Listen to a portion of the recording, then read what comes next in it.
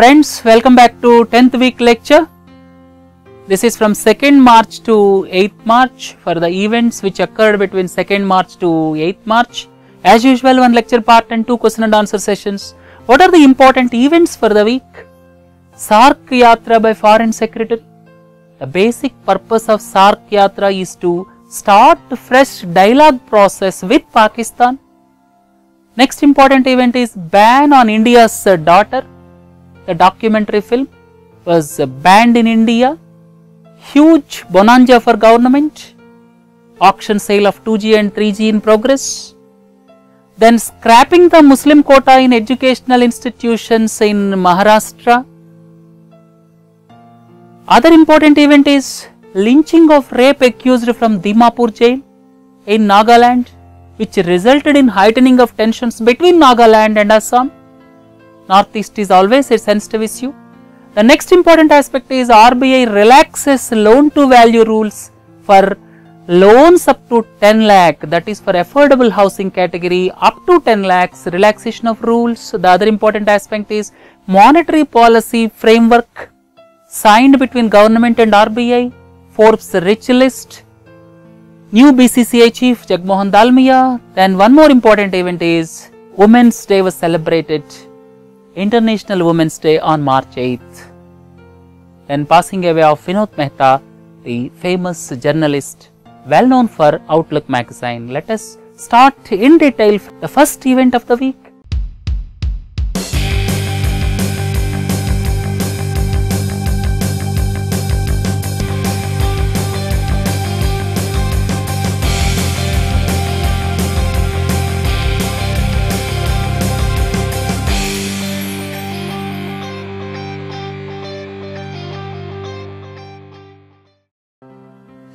Now let us look at the first issue of the week. This is with regard to secretary level talks between India and Pakistan. The Foreign Secretary Jaishankar started SAARC Yatra from Thimphu in Bhutan. The basic purpose of SAARC Yatra is to resume talks with Pakistan.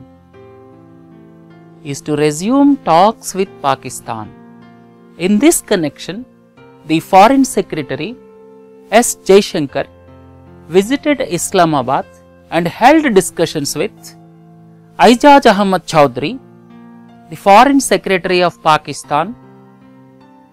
I would like to tell you a brief about the need to resume the discussions. Foreign Secretary level talks were last held in the year 2012. Subsequently, in the year 2014, when separatist leaders met the Pakistani High Commissioner in Delhi, India stopped the dialogue process, and now Indian government wants to resume the talks. Accordingly, SAARC Yatra was started by the Foreign Secretary with the main focus on Pakistan issue. There are two issues which came up during the discussions. First one is cross-border terrorism.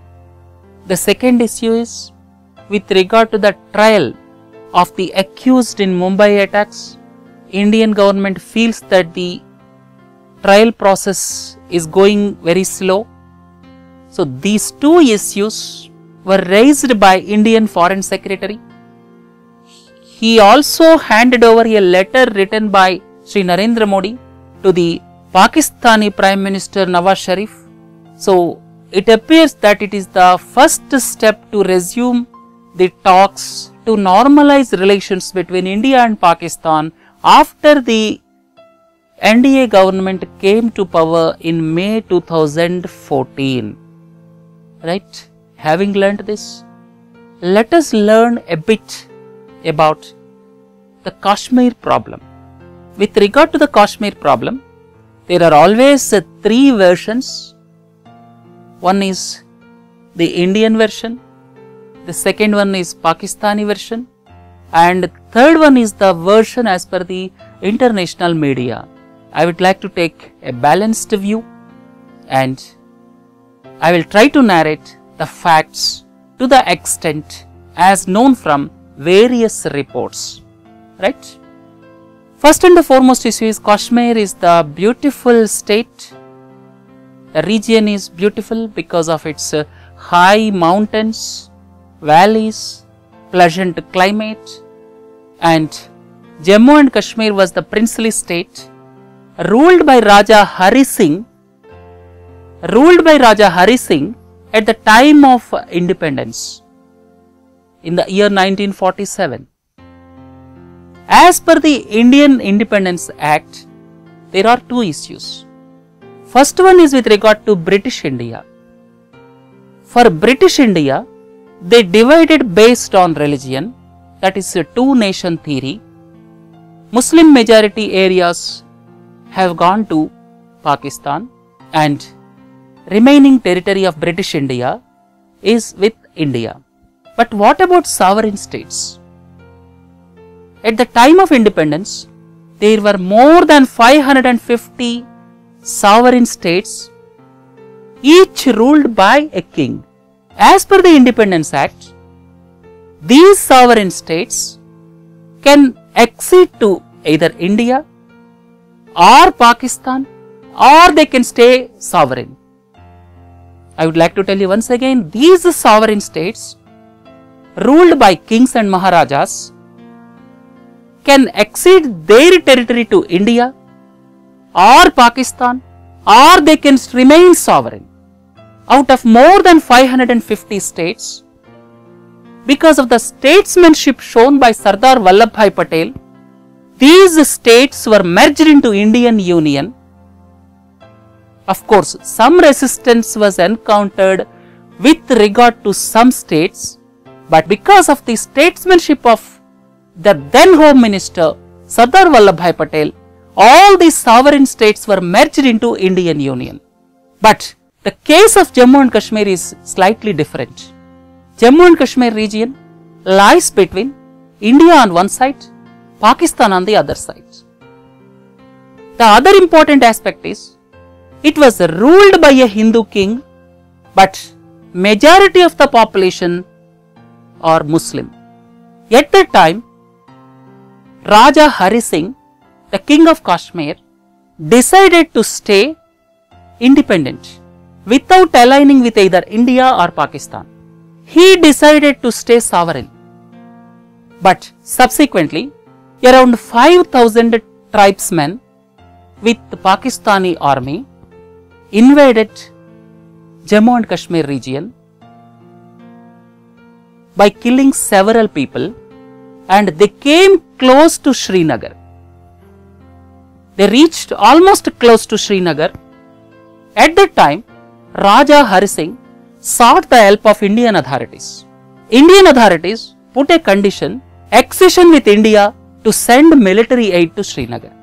Raja Hari Singh acceded the territory of Jammu and Kashmir to India, and Indian government sent the troops to Jammu and Kashmir. Subsequently, the Pakistani troops were pushed back, and the matter was referred to United Nations by Pandit Jawaharlal Nehru. The matter was referred to United Nations by Pandit Jawaharlal Nehru against the wishes of Sardar Vallabhbhai Patel. United Nations stipulated three conditions. First and the foremost condition is, Pakistani troops should go back to the ceasefire line. Pakistani troops should go back to the positions which was known as the ceasefire line. Second point is, India should reduce the military presence to the minimum. The third point is, once the situation normalizes in Jammu and Kashmir, plebiscite is supposed to be held. I would like to list out the subsequent developments. This issue is lingering for the past 68 years from independence. Subsequently, Government of India brought Article 370 giving special status to Jammu and Kashmir. Second thing is, in the 1962 India-China war, part of the Jammu and Kashmir region was invaded by China. The region name is Aksai Chin. India and Pakistan. A war took place in the year 1965. Subsequently, Tashkent Agreement was signed, popularly known as Tashkent Declaration. The declaration was signed by Indian Prime Minister Lal Bahadur Shastri and Pakistani President Ayub Khan, that clearly states that the troops should go back to their ceasefire line positions and no one should interfere in the other's internal affairs. Subsequently, Shimla Agreement was signed in the year 1972 between Indira Gandhi and Zulfikar Ali Bhutto. As per that Shimla Agreement, ceasefire line was renamed as Line of Control, what we call now LOC or Line of Control, 1972 Shimla Agreement. Subsequently, 1999 Kargil War,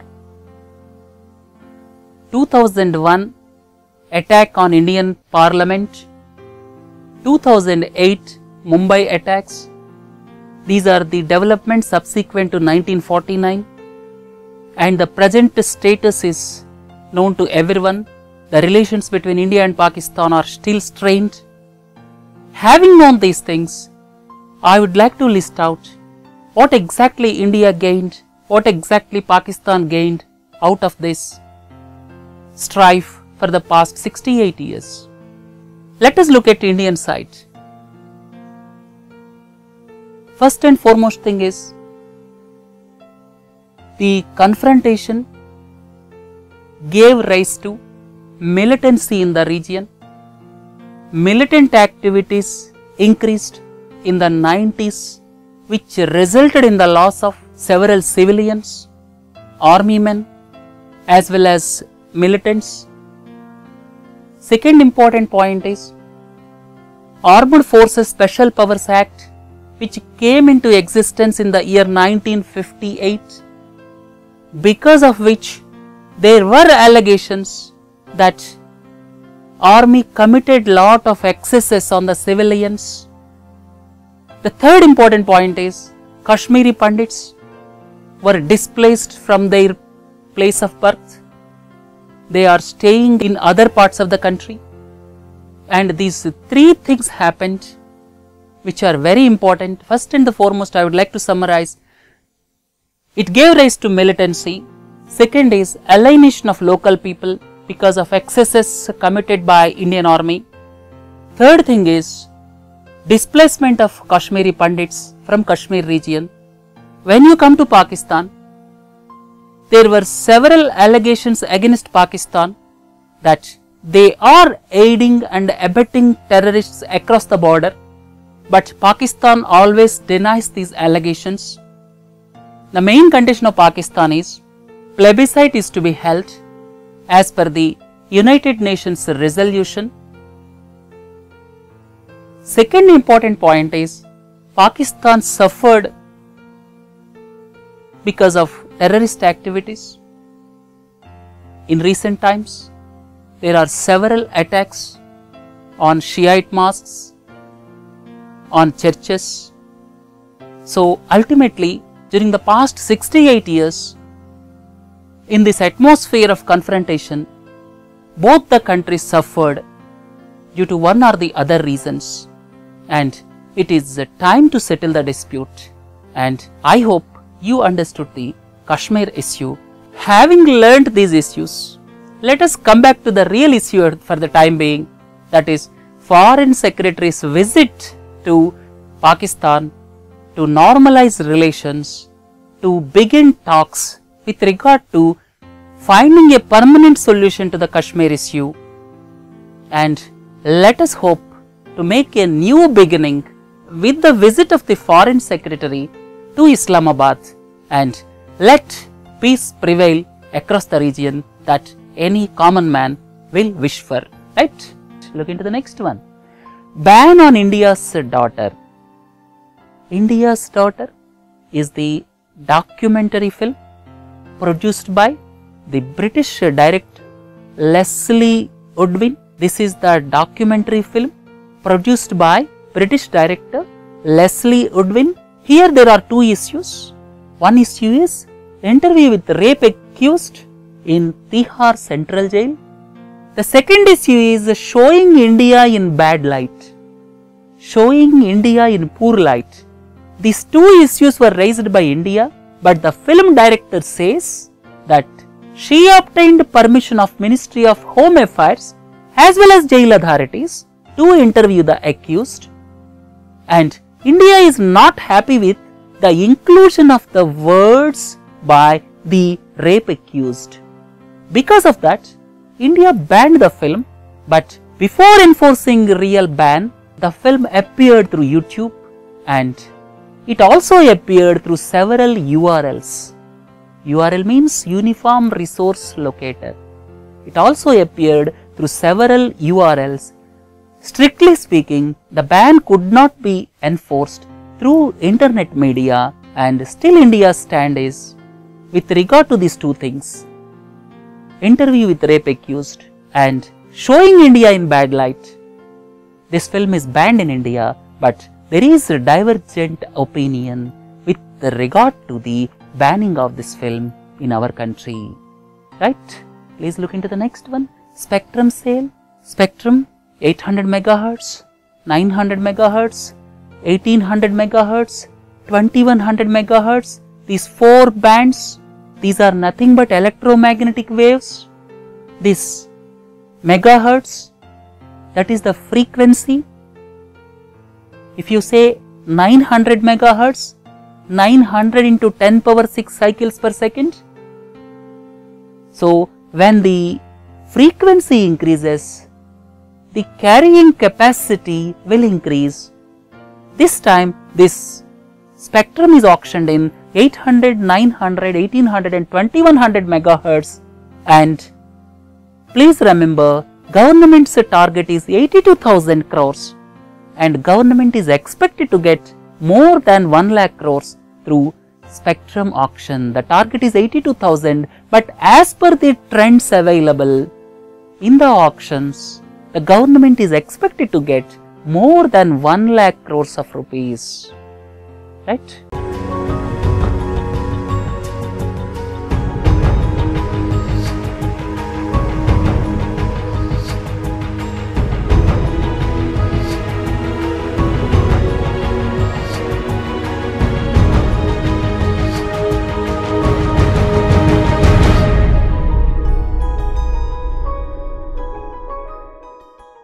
Look into the next issue. Maharashtra scraps Muslim quota. The other aspect about Maharashtra this week is the ban on cow or bullock slaughter. We have already discussed in the question and answer session. Ban on cow or bullock slaughter. The second one is Maharashtra scraps Muslim quota. I would like to tell little history about this. In the year 2008, Mahmood-ur-Rahman panel was appointed to look into the backwardness of Muslims. Accordingly, they recommended 8 to 10% reservation for Muslims, not only in educational institutions but also in jobs. Subsequently, during last year, before the elections, Congress NCP government during last year, June 2014, came up with an ordinance with 16% reservation for Marathas, 16% reservation for Marathas and 5% reservation for Muslims, both in educational institutions and jobs. Subsequently, Bombay High Court quashed 16% reservation for Marathas and it also quashed 5% reservation for Muslims in jobs, but High Court continued the reservation of 5% in educational institutions. But now the Maharashtra government took a decision. BJP and Shiv Sena government in Maharashtra now took a decision to scrap 5% reservation for Muslims in educational institutions also. So now there is no reservation either in educational institutions or in jobs in Maharashtra at present. Right, friends, look into the next one. Tension in Assam and Nagaland.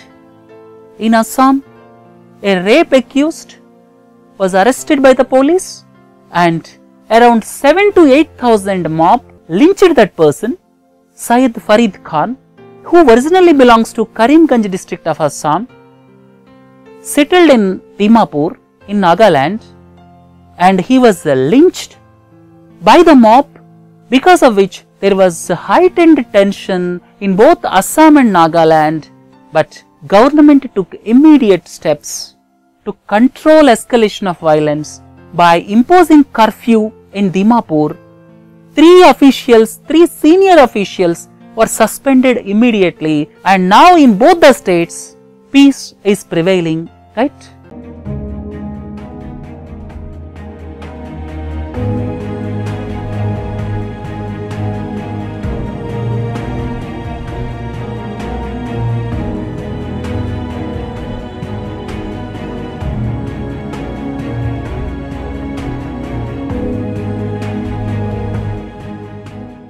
When it comes to economy, affordable housing up to 10 lakhs, RBI relaxes loan to value rules. What is loan to value? I would like to tell you one example. If you are taking bank loan for constructing a house or for purchasing a flat, how much percentage bank will give, that is loan to value. If the cost of your house is 20 lakhs, if the bank is giving 80% of 20 lakhs, that means 16 lakhs loan will be given by bank. Remaining 4 lakhs, you have to mobilize your own sources. That is the meaning of loan to value.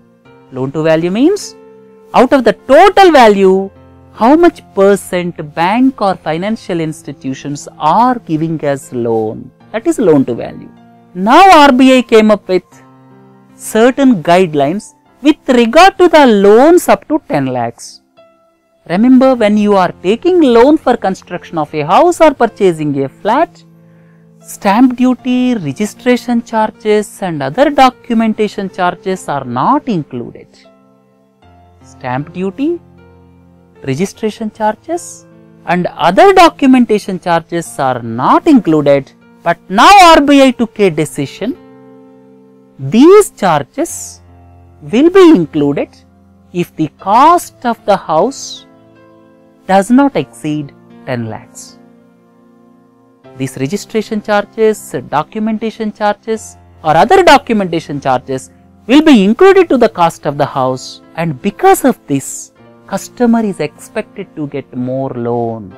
Customer is expected to get more loan so as to give impetus to the housing sector for the common man. RBI took this decision. Documentation charges, stamp duty and other charges will be included in the cost of the house so that the customer or the common man will get more loan from the bank. Right? Let us look at the next one. Recently, agreement was signed between RBI and the central government, with regard to inflation targeting. What is the main purpose of monetary policy? The main purpose of monetary policy is to keep inflation under check. RBI, through its monetary policy, regulates the circulation of money, which in turn will have effect on the inflation. The main purpose of RBI's monetary policy is to control inflation, because when inflation is there, common man will be affected. So now RBI and central government came to an understanding, and the understanding is RBI will take all the measures to control inflation below 6%. 2 points are important here. From the financial year 2016-17 onwards, the inflation will be 4% plus or minus 2%. It should vary between 2 to 6%. I once again repeat, it should be 4% plus or minus 2%. But for the year 2015-16, if inflation is more than 6% for 3 consecutive quarters, RBI will give the report to the central government. Right? Please look into the next one. Forbes rich list. Forbes is one of the well-known business magazines based in United States of America. Other two, Fortune, Bloomsburg. These three are main business magazines, important business magazines you can say. Forbes every year publishes the rich list.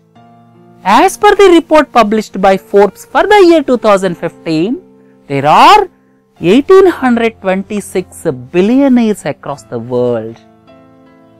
If you look at the world, there are a total of 1826 billionaires who are holding the combined wealth of $7.05 trillion. 1826 billionaires.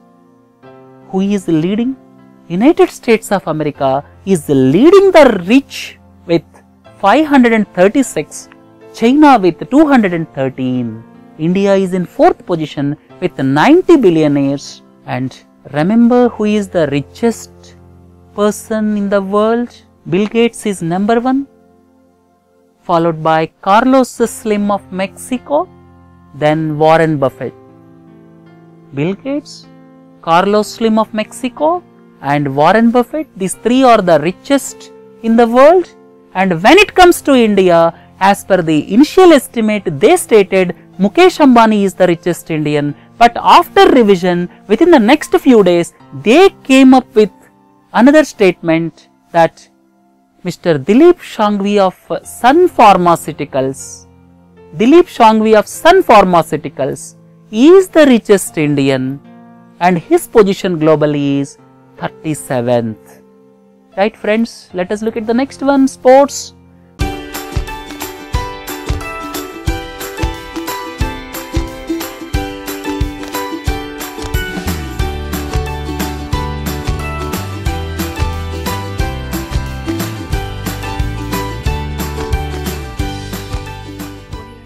Jagmohan Dalmia elected as new BCCI chief. The contentious tenure of N. Srinivasan ends.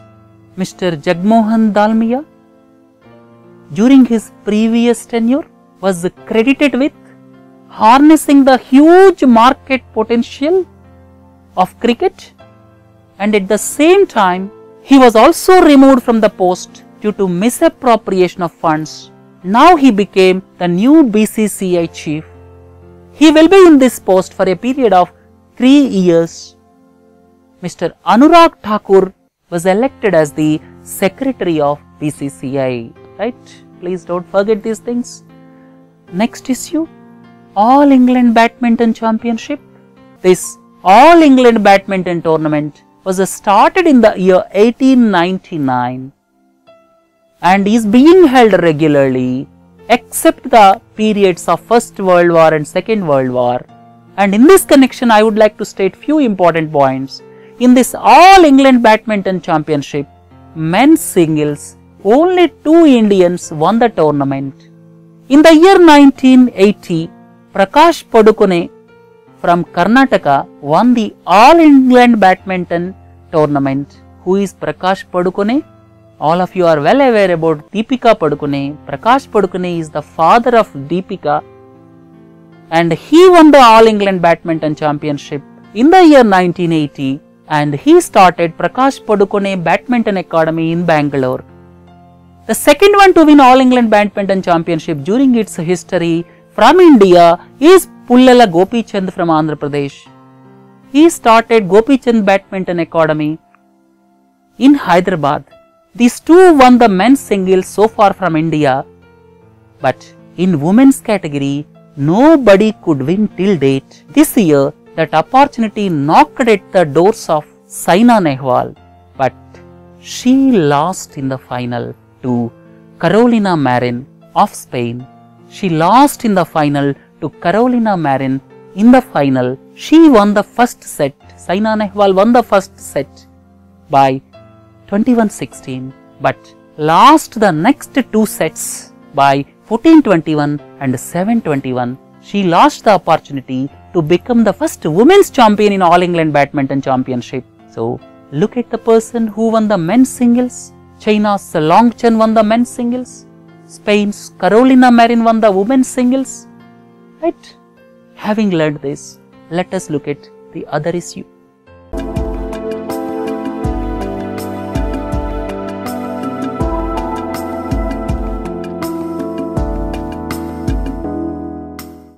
Famous veteran journalist Vinod Mehta passed away at the age of 72. Famously known for his Outlook magazine. Outlook is the rival for India Today. He is also associated with several books. Editor Unplugged, which was released recently, The Lucknow Boy, and he is also associated with biographies of Meena Kumari and Sanjay Gandhi. Meena Kumari and Sanjay Gandhi. Sanjay Gandhi was the son of Indira Gandhi and brother of Rajiv Gandhi. Sanjay Gandhi lost his life during his early 30s, met with an helicopter crash. The last issue for the week, International Women's Day. As usual, this year also it was celebrated across the world, and the theme for this year is Make It Happen.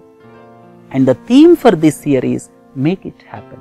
With this, let us conclude this week's deliberations. Please do join for question and answer sessions in 2 parts. I hope you enjoyed the lecture. Have a nice day. Thank you.